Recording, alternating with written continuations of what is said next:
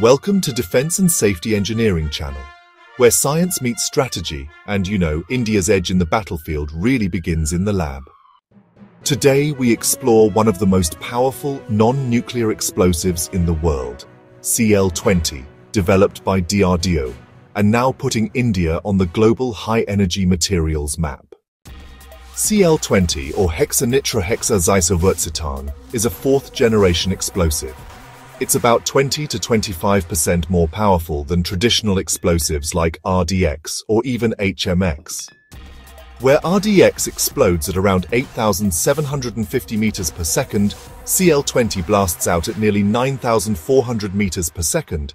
That's honestly unmatched explosive velocity in its class.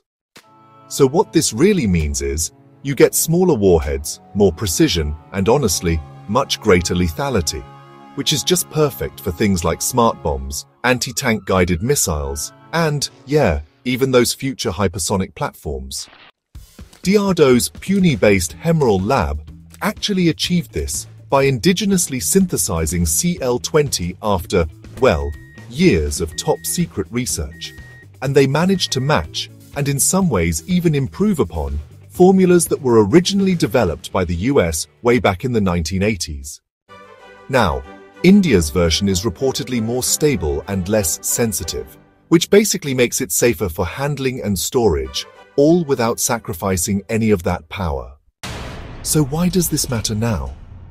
Well, because India is now among only 3 nations, along with the United States and China, that have successfully synthesized CL-20.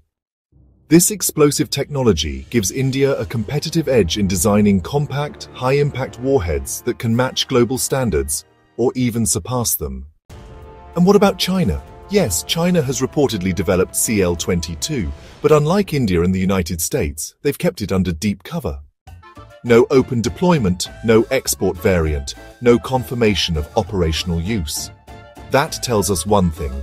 They're still working on making it stable enough for actual combat roles.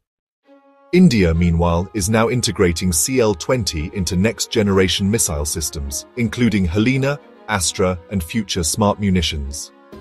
It's not just about explosive power. It's about Atmanirbhar Bharat in defense and a clear step toward global competitiveness. CL-20 isn't just a chemical compound. It's a message. India can build the best, the safest, and the most strategic entirely on its own.